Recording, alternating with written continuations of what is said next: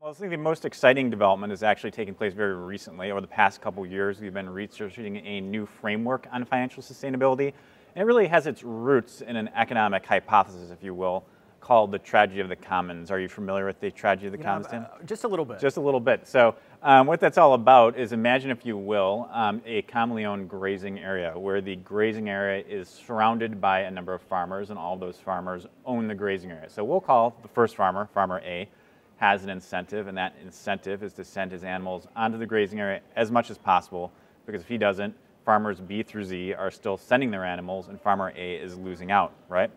And so all the farmers have this same exact incentive as individuals. So as a group, they all send their animals as much as possible onto the grazing area, and the grazing area is grazed down to nothing over time, hence the tragedy of the commons, right?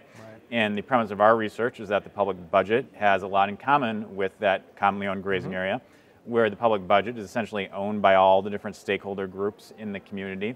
And like those farmers, the stakeholders have the same incentive to get as much as possible from the public budget, because if you don't, someone else will, and you will lose out. And if all stakeholders have the same incentive, the public budget is eventually grazed down to nothing over time, and financial distress ensues.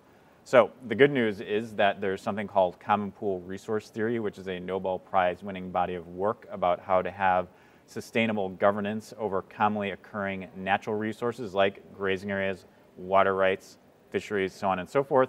And we've translated all of this work to public finance using about 25 odd case studies to prove out these concepts in real life.